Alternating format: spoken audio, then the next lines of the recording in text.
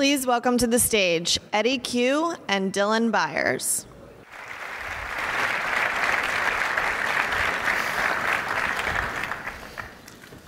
Hi, everybody. Thanks for coming out. We're off the record. That's always, in today's world, you're always off the record, right? So a week ago today, I launched a new newsletter at CNN called Pacific, and the focus of it is the West Coast tech and innovation economy.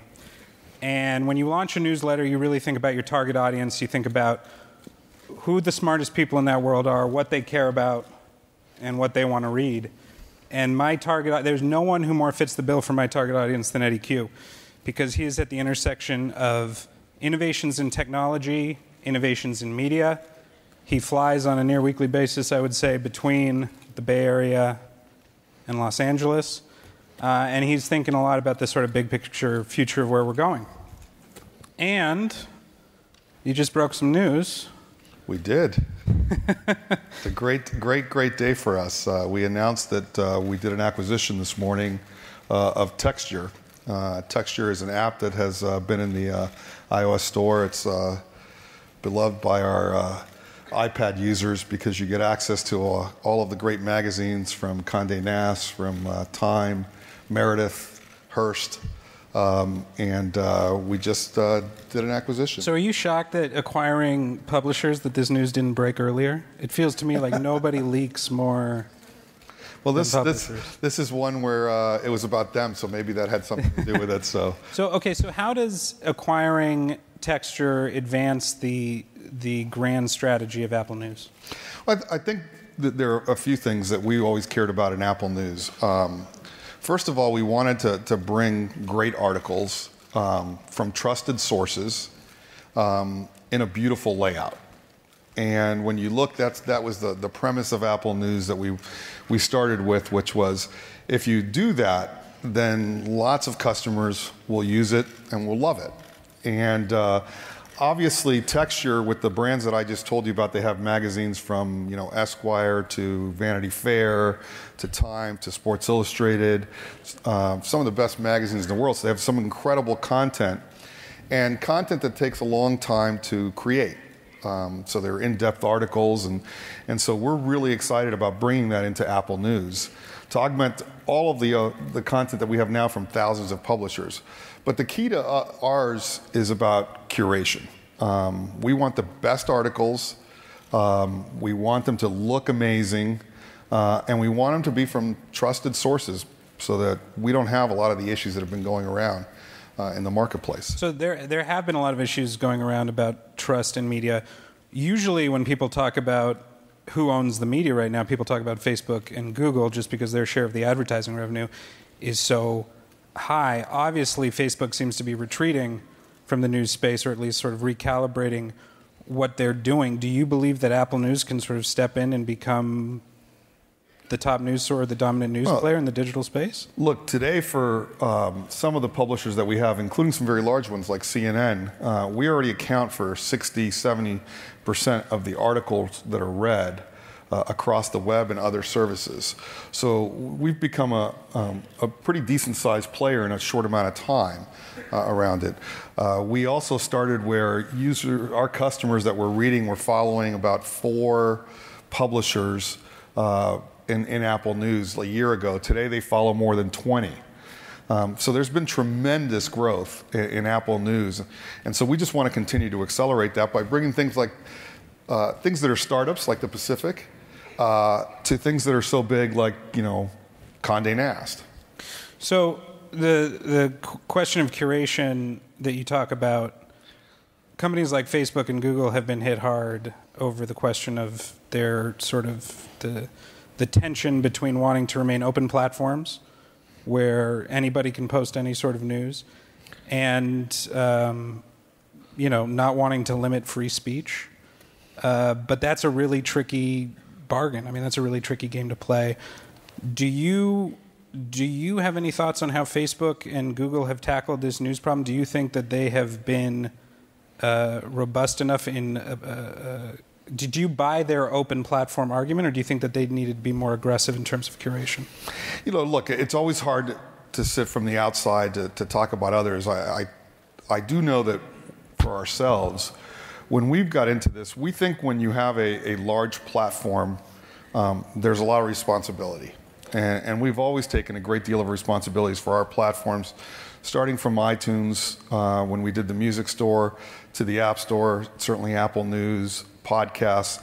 And so we had a bunch of rules. We came up with guidelines that had to be followed in order to participate in there. And, at times we got a lot of heat for it. People weren't happy that we had guidelines. The other part is that nobody is completely free. There's no such thing as free. There's no pornography on any of these sites. So people do draw lines, and you can decide where you want to draw the line. We do think free speech is important, but we don't think white supremacist or hate speech is free speech that's important to be out there. We don't think, for example, we denied bomb-making apps. Apps that were submitted into our store that would, teach you how to make a bomb.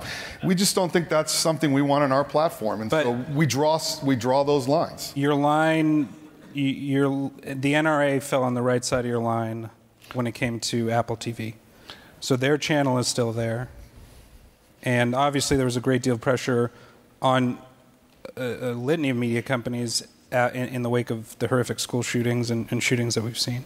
Is there a reason you kept NRA? Yeah, what we do is we draw a set of guidelines that are published, so everyone in the world can read them. It provides very detailed of what are the guidelines that you have to follow, and those guidelines apply whether you're CNN or whether you're a one-man shop developer. And we follow them across the board. We have a team of people that review every single app. And when I say a team, it's not just one person. Multiple people review every single app as it goes through to make sure that it follows the guidelines. If it doesn't follow the guidelines, we obviously don't allow it in the store. If it changes as it's in the store and it violates our guidelines, we take it out. So when we look at any of these apps, we look and see whether it follows the guidelines. And we do think it's important. We have certainly the NRA TV app. We also have pro-gun control apps in our store. It's important for America and the world to have debate on certain issues from that standpoint. But if it falls off, I'll give you an example. From day one, we decided that we did not want our app store to be a place that you buy and sell guns. And so we don't allow apps that allow you to buy or sell guns. We don't allow apps that show cruelty to animals. We don't allow violent apps that are showing doing things to human beings. And so we draw those lines. And then we, like I said, we make sure that we review every single app and that it comes in and follows our guidelines. And again, free speech is something we stand behind, and it is important, but that doesn't mean it's everything. Do you think that other companies like Facebook, Google, or even Reddit have a responsibility to draw clear lines? I think everybody has a responsibility in the world. So I don't. Certainly, that's the way we feel. We take a great deal and think a lot about the decisions and the guidelines and the principles that we want to run our company in, from things to the environment. I think in today's world, I think companies have to take responsibility, and we're going to step up and do that. So what happens when people start coming to Apple News and there's a perception, because you're in California and because of some of the decisions you've made about the more radical forms of conservatism, that Apple is a progressive company and they're not a reliable source for news? How do you counterbalance that? Sure. I think you make sure that you provide, again, trusted sources. And so you could, I've gotten lots of emails that say our Apple News product is too far left, and I've gotten lots of emails that our product is too far right. It depends on which articles people are following and which are their sources. And so we do want to provide different viewpoints. One of the things that we wanted to do with Apple News is not just provide the news that you want to read. And one of the reasons we can do that is we're not advertising focused. Mm-hmm. Right? So Apple doesn't make any money on advertising through Apple News. In reality, there's very small amounts. So we're not after trying to get you to keep reading the same thing over and over again to try to give you more ads or any of that standpoint.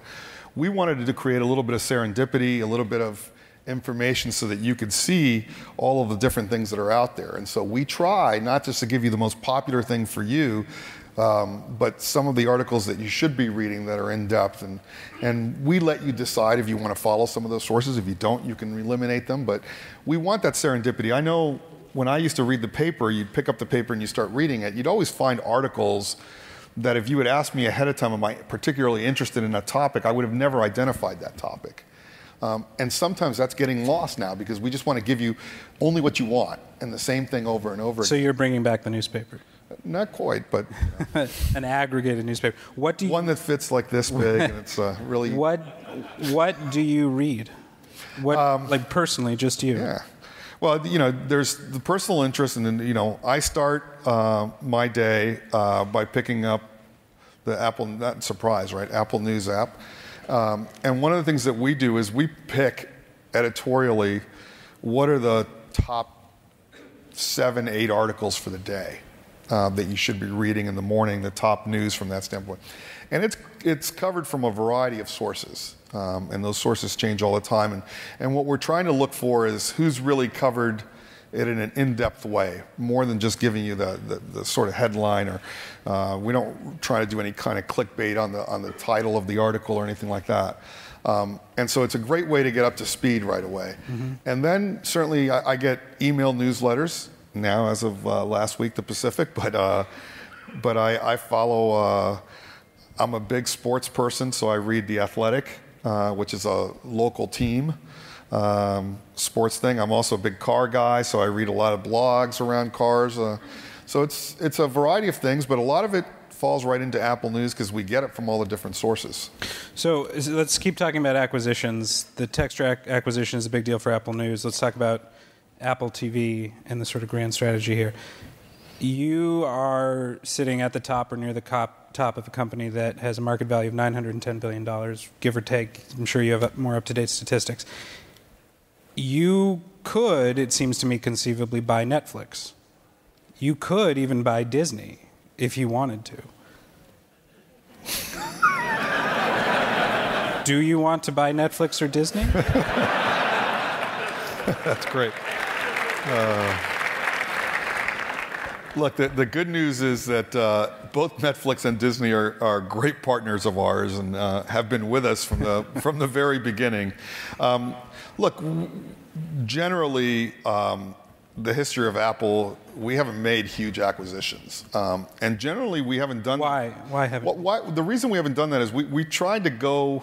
It's the old Gretzky quote, skate to where the puck is going, not to where it is. Right.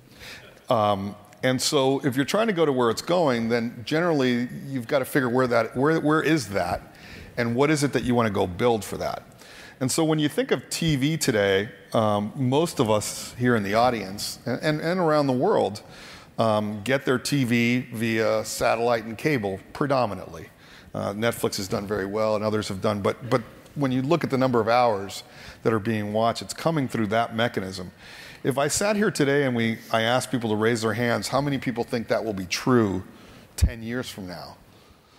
I think you'd see a lot less hands than the ones that are here, because you can feel the change, you can see the change, and some of it is because you've got devices with you all the time that you want to be able to watch.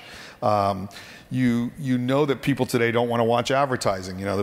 People skip ads all the time. They don't really like ads around it. You've got things like setting up a DVR, which is just brain dead and crazy. I'm old enough to remember the first time we got a VHS machine in our house, and you had to put the timer and set the clock, and then the tape would run out, and you wouldn't get the last part of it. The same thing happens with a DVR, just a bigger storage. Why is it that I can't just call things on demand? Mm-hmm. The technology is there.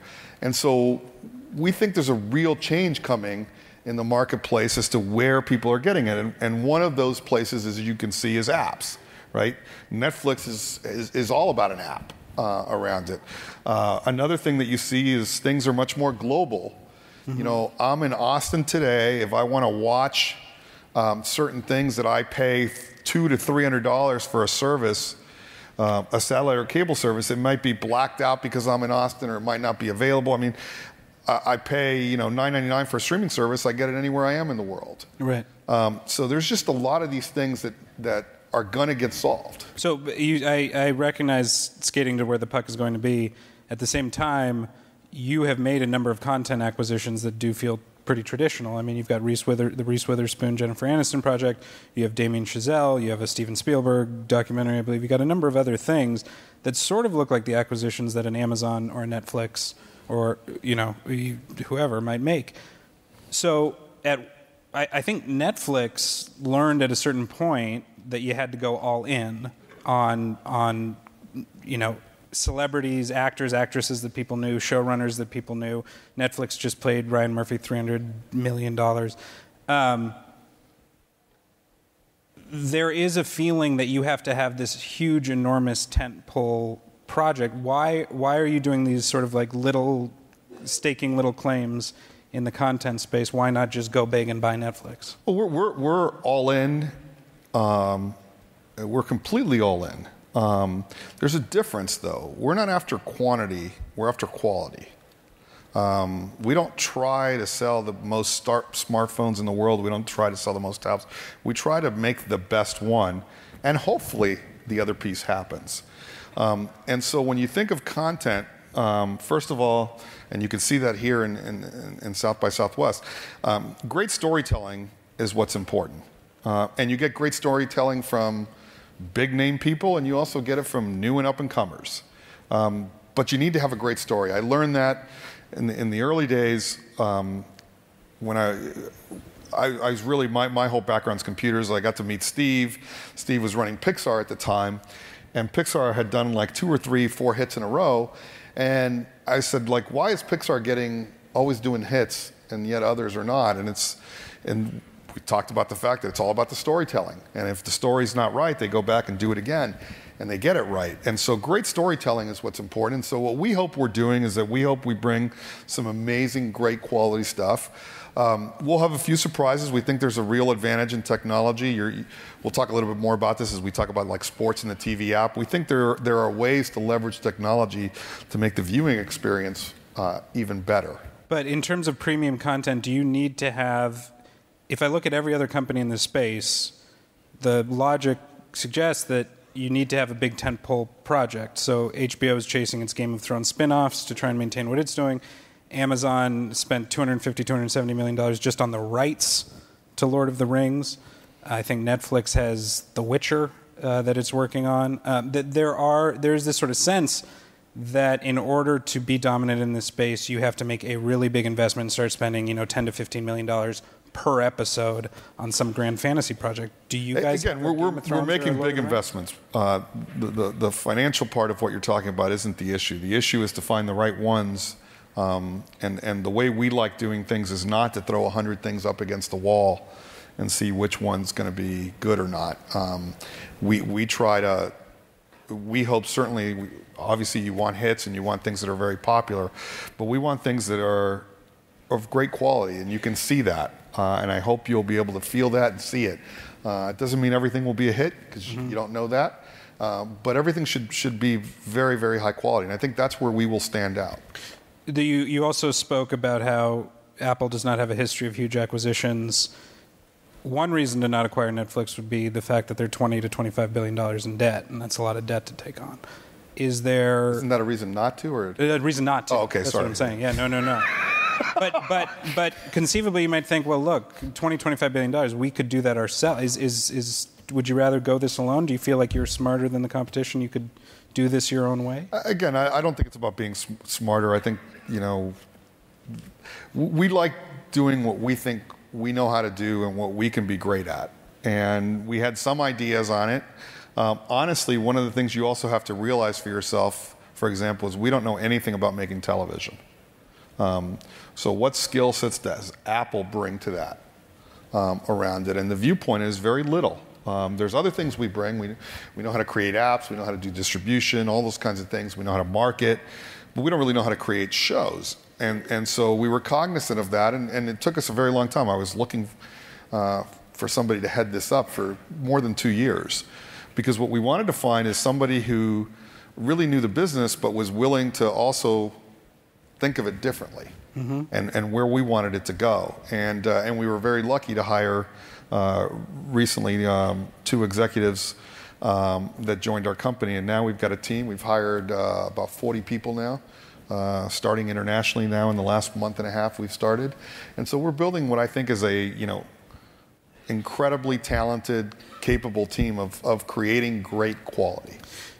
Jeffrey Katzenberg at WanderCo is creating what he calls new TV, and it is focused on, his belief is that where the puck is going is towards content that is 2 to 8 minutes long.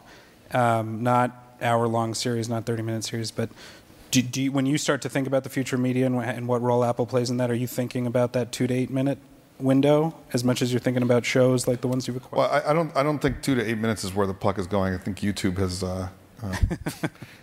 taught us that. I think there's a difference. I think there's things that you only want to see for 2 or 8 minutes, but I don't think you can tell stories like Game of Thrones in 2 to 8 minutes. And I think one of the things that you're seeing tremendous interest in TV series, even over movies at times, because you're able to develop characters, you're able to tell a story in a longer form, and people are really excited about that. So I don't see that as the world is going to go from 30-hour shows or 2-hour movies down to 2 to 8 minutes around it. Again, will there be 2 to 8 minute things? There are. I like cars, for example. 8-minute reviews of a car is really great. I don't really want to sit for an hour watching a car review, but 8 minutes is great. Right. Let's talk about live TV and sports. What do you guys have planned there? Well, one of the things that we've noticed, it's easy because I'm a huge sports nut, so it's great when you get to build products for yourself, and sometimes you feel like. But one of the things about sports that you get, if you're a huge sports fan, and some people won't like me saying this, you don't really care what channel it's on. What you really care about is the game. And so I'm a big Duke fan, so what I care about is I want to watch the Duke game. If it's on ESPN, great. If it's on something else, great too. And so one of the things that we wanted to do is to make the whole sports viewing experience change. And what I mean by that is I want to get an alert when the Duke game starts so to remind me that it's there. If you're a sports fan, for example, and you're a Duke fan, you care about the ACC, which is the conference they play in. And if there's a close game with 3 or 4 minutes to go, why am I not getting notified on my device where I could just tap and watch the last 3 minutes? Every sports fan wants to do that. If you like golf, even if you don't like golf, there was a tremendous amount of interest in Tiger Woods this weekend. The coverage started on TV, I think, on the 9th or 10th hole. Tiger birdied the first hole on Sunday to get one from the lead. No one got to see it unless you were doing it in an app because, again, the ecosystem changed. And so all of these capabilities are coming in. And so what we try to do is take this TV app as the focal point for people to come in. We've done live news. We do all of the VOD stuff. But we've taken and created a really in-depth sports piece. And no better time to do that, obviously, than this Thursday with March Madness. Who's the greatest threat to Duke? Iona, because that's the first game. If you know anything, you can beat Iona. Can you beat Michigan State and can you beat Kansas? We'll as I always remind people, don't worry about who you're going to face, because you might not be there or they might not be there. But look, our Duke team is capable of beating anybody, as they've shown. But it's hard to win 6 games in a row. So do you see the Apple's relationship with sports as we can provide what we do very well, which is the sort of push notification stuff you're talking about, or do you want to do what Amazon and Facebook are starting to do, which is actually acquire the rights to games and start owning that content yourself? Right now, we want to augment the experience. We think the experience of sports can be so much better. You want to be able to watch picture-in-picture, all these technologies. The crazy thing is none of the things I've talked about, like a DVR, all these things about finding out the team to follow. The Warriors were playing a game. I'm a huge Warrior fan yesterday. I forgot about it. The game was close. They were playing at Minnesota, and I got a message, and then I tapped and I started watching. This isn't rocket science. The stuff has existed. It's just not been the vehicles haven't been there. So we think there's a huge opportunity to grow all the things in sports and make them more interactive. Lots more capability that are there, and we'll do it with Amazon. Amazon Prime, for example, is on the TV app, as well as we'll do it with CBS or ESPN. ESPN's about to launch a new app that'll be joining the TV app, which is great. What is the augmented reality experience for sports? Well, 5 years from now, 10 years from now, sooner? I'll tell you the sooner one. PGA just announced an AR app on ARKit 1.5 for the iPhone today. So that's one that's sooner. And what they're trying to do is give you a sort of a view of the golf course and the shots that are taking place in an AR experience around it. And so what AR lets you do is it lets you see the action in a different way than just a two-dimensional view of a TV. And so, for example, one of the things that you can, since we're talking about the PGA app, if you've ever gone to Augusta for the Masters, which is coming up, on TV that looks like a fairly flat place. And it's extremely hilly. But you don't really see that on TV. In AR, when they're showing the shots, you can actually see the golf course and see all of the different hills. And so you get to experience it in a way that you've never seen before, and you can appreciate certain things that you haven't seen before.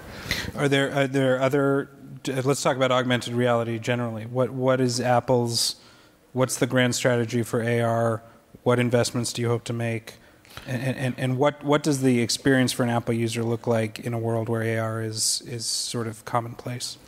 Look, one of the problems with technologies like that is that it's hard to sort of build that and start, because you start from ground zero, meaning there are no devices, so you got to sell them all over, and so the ramp-up curve is really hard, because developers don't want to spend the money until there's enough people, and you've got this whole issue back and forth, is it good enough? And so these technologies tend to start really slowly. One of the things that I think we did that was really, really smart is we thought about this years ago as we were building iPhone 6s, and we wanted to build AR technology into those phones, even though we didn't have any AR yet, because we knew we were working on it. And what we wanted is, when we announced our AR capabilities, we wanted it to work backwards to the phones that people had. It wasn't just the new phones that you had to buy. And so what that did is, last September, we announced ARKit. And if you were a developer, basically you had hundreds of millions of people on iPhones and iPads that now that you had access to if you were building an AR app. And so what's happened is we've now got over 2,000 AR apps in the store, growing at a very fast clip as people are learning about it. And you can reach, hundreds of millions of people, as opposed to a small set. And so there have been some cool apps. There's a great app that I just saw that was one of the difficulties of buying clothes, for example, online, is everybody's body shape is different. And so you look at a shirt and which size is it and how well does it fit? And so you can take an AR thing and have a picture of yourself and take the image of the clothes and put it on your body and kind of walk around it and see what it looks like and, what it shows, doesn't show. And it's really great and easy to do. And it just makes the whole buying experience online that much better if you're selling clothes. Right. So it changes the dynamics. You look at cars. I just saw something that Porsche is working on, where if you want to go buy a car, you do a lot of the research now online. So it used to be you'd go to the dealer, all that. Now you do all the research online. But what's the experience of sitting in the car? What are all of the buttons do? Where are they? What are the controls? How does it look? You can do that right now at home and get the full experience and change the colors, how it's going to feel when you're sitting inside the car, if the car has a black interior versus a tan interior or a white interior. And so all of a sudden the experience is completely different. And that's not something you can even recreate at the dealership, because they don't have every color combination there. Right. And so it just really enhances all of the experiences you can do. And so we have the most devices that are AR capable in the world today. Are you really bullish on AR as something that just becomes an integral part of our life, or do you think there's still going to be some resistance to it? I mean, there was a moment in which everybody thought VR was the future, and now VR seems like just a huge headache to put on a headset. Look, I think AR is we are very, very optimistic and think it's going to be huge, and partly because it's not an immersive experience. It's very difficult, for example, for being in this room and all of us being wearing goggles. It kind of would look a little weird. But you raising your phone, Major League Baseball did this, you raising your phone, pointing it at Dylan here, and having it come up with stats about who Dylan is or how to subscribe to the Pacific, for example, which you just mentioned, is really, really easy and really fast to do. And it doesn't take away from the experience that we're having here of interacting live. So we think AR is absolutely a very mainstream product and something that you're going to use all the time, every day. Speaking of which, how long do I have to look down at my phone or hold my phone up? Like when can we graduate to a point where I'm just wearing something or I'm just seeing things? Well, I've been working at Apple. It'll be 30 years at the end of this year, and so I hope to spend at least another 20 years there. And so I'm not going to answer any questions on future products. Well, one of you probably won't answer this question either. But one of the many companies that get cited as a possible Apple acquisition target is Magic Leap. Do you feel like the future of AR is wearable technology, or are we still going to be walking around holding up our phones? Well, look, again, phones aren't going away for a while, okay. If ever, around them. Having a screen, having the capabilities that you have of touch, there's a lot of dynamics that the phone is just an incredible device. And it's hard to believe, I just said, been there 30 years. The iPhone is 10 years old. It's not like we've had it for a lifetime here. And think of all of the things that it does for you, from the moment you wake up to the moment you go to bed, and all of the capabilities and things that it does for your life. And so when you start thinking of what is it that's going to take its place, it has to do all of those things as well or better. And I don't think that's the case in any of the things that we're talking about around it. So it's an incredible device, and there's lots of places where, it doesn't mean that you're not going to want to talk to Siri to the phone, but that doesn't mean that everything is going to be talking. You're not going to have everybody in this room, many of which I can see, or have a phone. They might be looking up and down at it. They're not going to be talking to it. They want to touch it. And so, this is an incredible device and has a long room, and we have a lot of capabilities and things that we're going to keep adding to it too. So to go sort of big picture here for a sec, 10 years ago, since you bring up the iPhone's 10 years old, and for much of the last decade, the sort of enthusiasm around any product launch, iPhone or any tech product launch, has been, it's just, there's been this sort of celebratory atmosphere. I would say, given everything that's gone on with Facebook and Twitter and Google and fake news and sort of larger discussion about the effect that social media has on society, there's also a question about what these devices are doing to us, and everything from, whether or not we are capable of paying attention for more than 2 seconds at a time to actually like our body structure and our, my like lumbar structure. I know there's a lot of excitement about all the products you work on. Do you worry about the effect that these devices are having on society? Do you worry that maybe, an 8-year-old kid or a 4-year-old kid shouldn't be, have access to an iPhone? We absolutely do. And this gets back to how we started this conversation. With big, successful platforms comes great responsibility around it. And so this is something we've cared about from the very beginning. So you talk about iPhone and apps, for example. We did parental controls. We put each app has an age rating to it. This was something we came up with. Apps didn't have that before. There's no movie industry to call it PG-13, for example. So we did that. We did it so that a parent could approve every app that a child wants to acquire on their phone, so that they can click buy, but the parent has to approve it around it. So these are things we've cared about deeply from the very, very beginning. We added a feature which some of you hopefully have seen, which is do not disturb.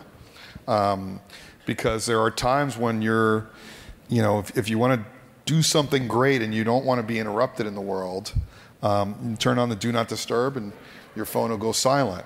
We take one of the things we don't want people to do is to text while they're driving.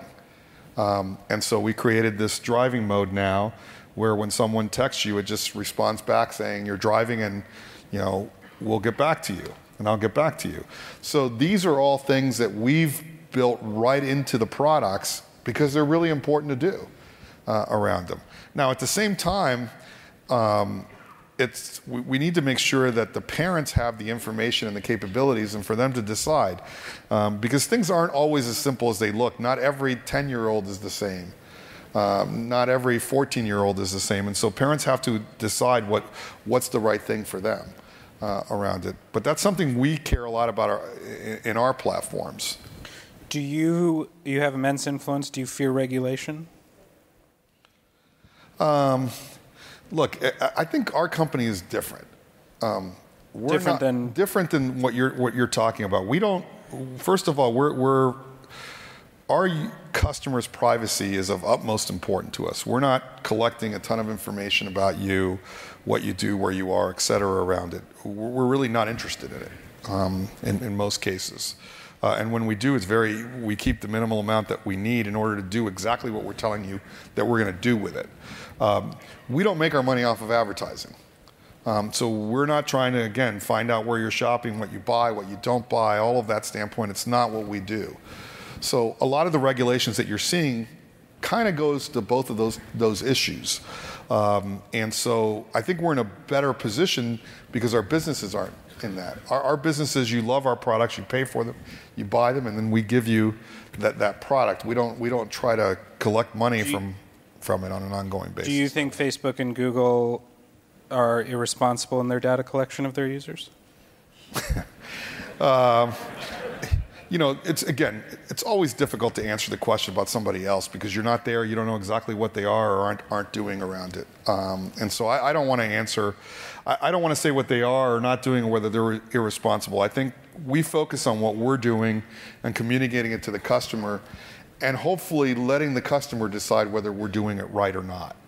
And I think that's worked really well for us. Okay. If you look over the last 10 years, when we started talking about privacy and security and all these things, they weren't top of mind. And in a way, most people, well, who cares? It wasn't that important. But now people realize the importance of it and what the ramifications of it are.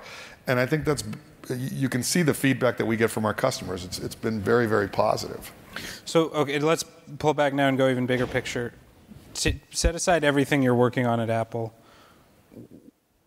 Let's just talk about society. Let's talk about human beings' well-being. What do you see in the field of technology? What do you see as the greatest opportunity and the greatest challenge over the course of the next 10 to 15 years? Well, look, technology is a great thing and makes human beings more capable. But technology in and of itself is not for good. The people that make the technology have to make it for good. So you can't confuse one with the other. And so when we look at technology, and I think I was making a comment to you earlier today, we were talking, when I went to school, I couldn't bring a calculator into class throughout even my high school, because if I brought a calculator into class, I wouldn't know how to add, multiply, and all these other things around it.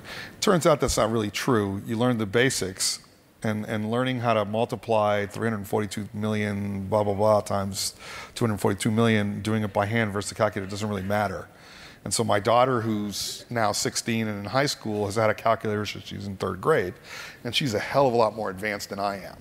And so technology, the great thing, I mean, I envy the fact that I'm not 16 years old and able to have all of this technology available to me. You can change the world now. When I was a kid, you could barely, see outside of the place you lived. Mm-hmm. Now you know everything that's going on in the world. You build an app, you can release it across the world. So I think the positives and the opportunities are huge with that. And we need companies to do great things with that technology. Do you think the current sort of what's known as the techlash, the sort of noise out there, concerns about the influence that tech is having on us, do you feel like those are overstated? Do you feel like those get in the way of what is ultimately a net benefit? I don't think anything's overstated. I think when there are issues, they need to be stated and they need to be corrected. Yeah. And so these are legitimate issues and legitimate problems. We read a lot about fake news. That's a problem. You got to figure out how to fix those problems, and so it is worthwhile to talk about it. That doesn't mean technology is bad, and so you can't. It's not that black and white.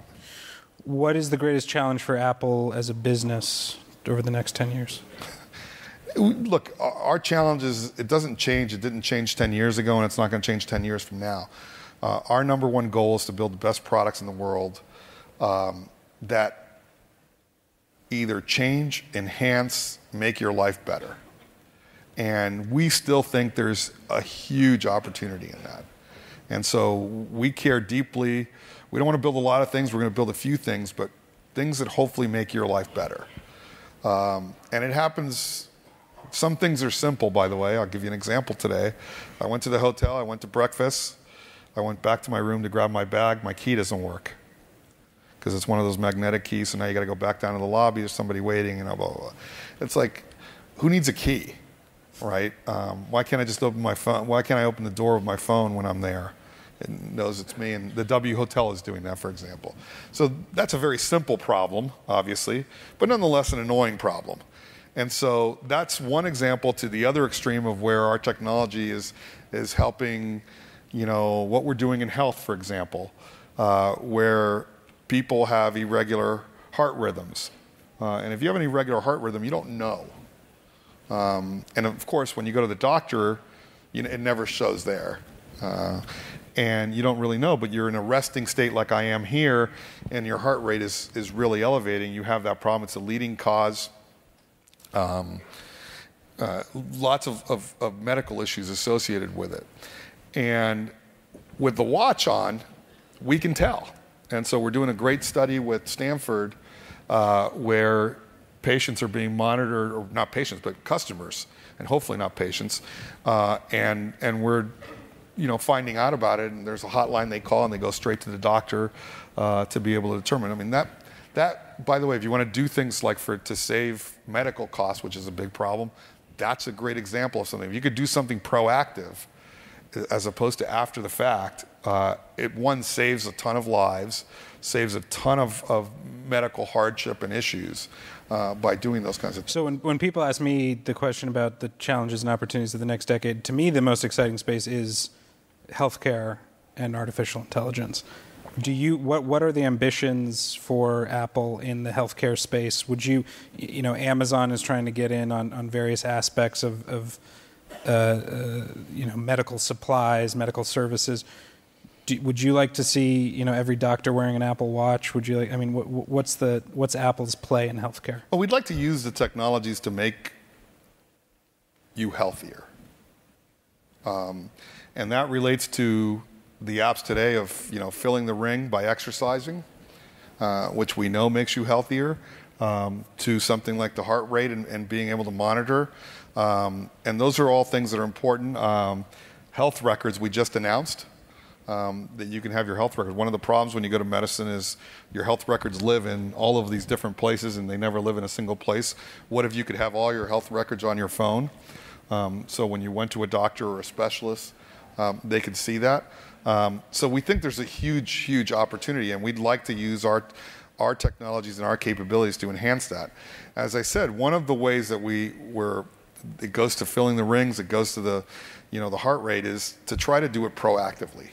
And do it before the fact. If we can get people, living healthier lives, it's better for everything. Mm-hmm. Most importantly, for themselves. Right. So that's how we try to think of it. Let's talk about what was formerly the core product of Apple, which is music.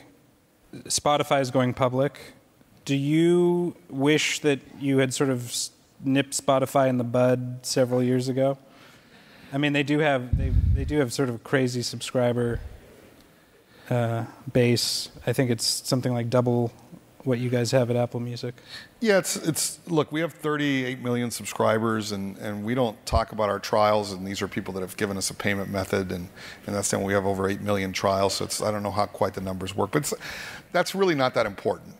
Because when you look at the number of subscribers that Spotify and us have together, and you look at the number of people that are listening to music around the world, or even something as simple as the number of people that come to visit our App Store every week. We have 500 million people that visit our App Store every week.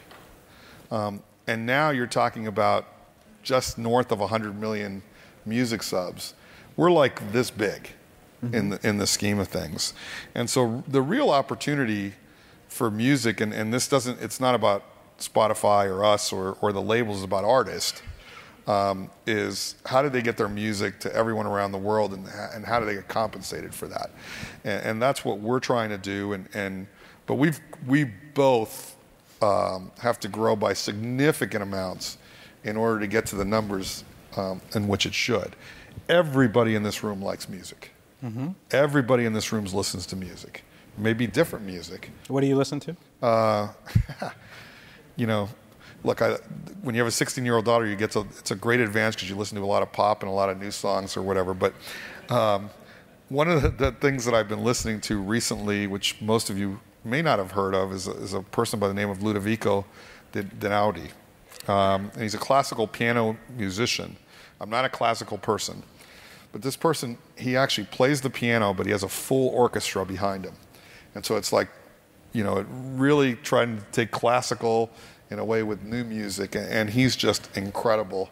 And so I've become a huge fan over the last 6 months. See, I was hoping you were going to say Kendrick Lamar. That was it. Well, or Rihanna, which everyone's listening to if you saw our stats. Yeah, Rihanna, what did she just passed some milestone on Apple Music? She did. She had over 2 million streams on Apple Music. So the first artist to do that. The thing that separates music from television is that if you are Netflix or Disney or whoever, you can go and you can buy specific premium content that is exclusive to yourself.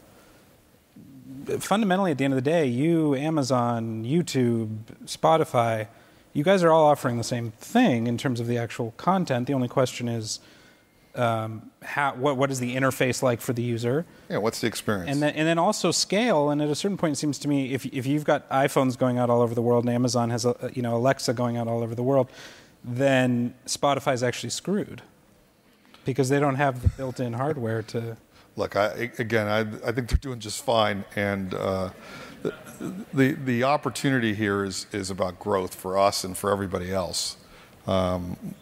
There's probably easily, 2 billion people that can afford or can pay for some level of music, and we have 100 million, so there's a big gap in there. Before we move on to the last thing I want to talk about, which is really the only thing I wanted to talk to you about.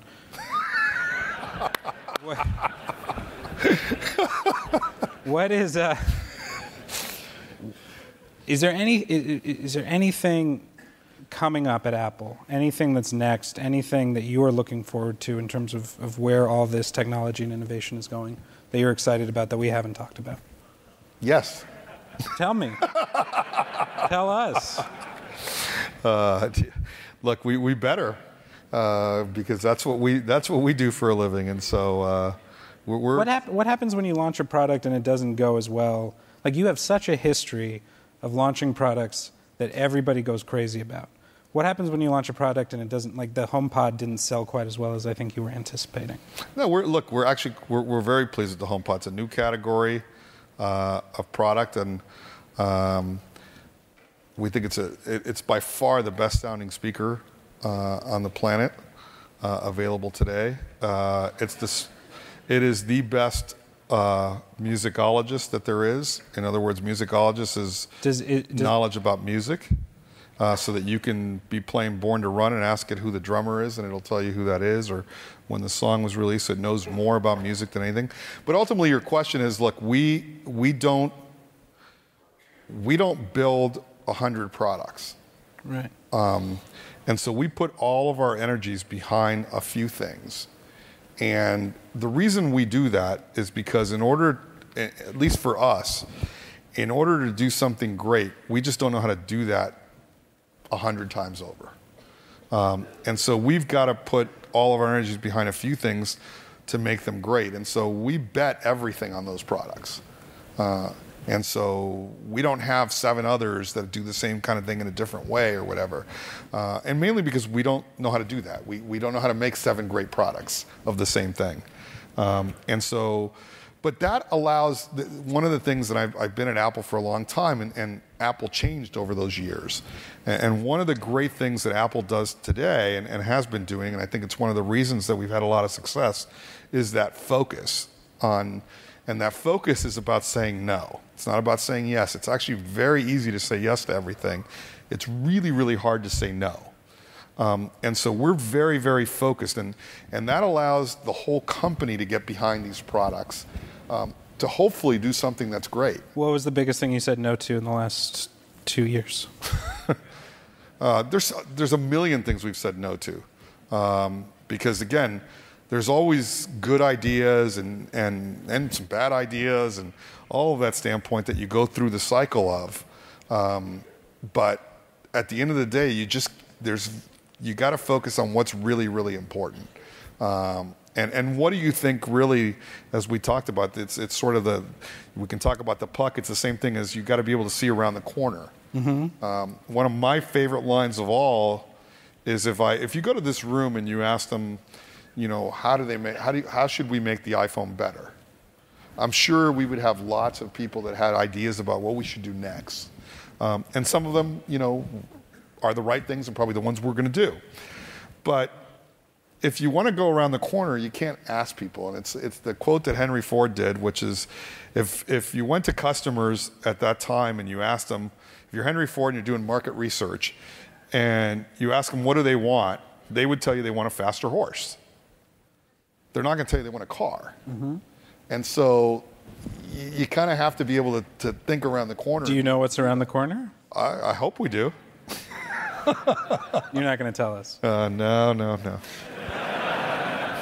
Fair enough. Okay, so we have about 5 minutes left. This is what I wanted to talk to you about. Are the Golden State Warriors going to win the NBA championship? Well, since we're close to Houston, I'm sure many people in this room did want.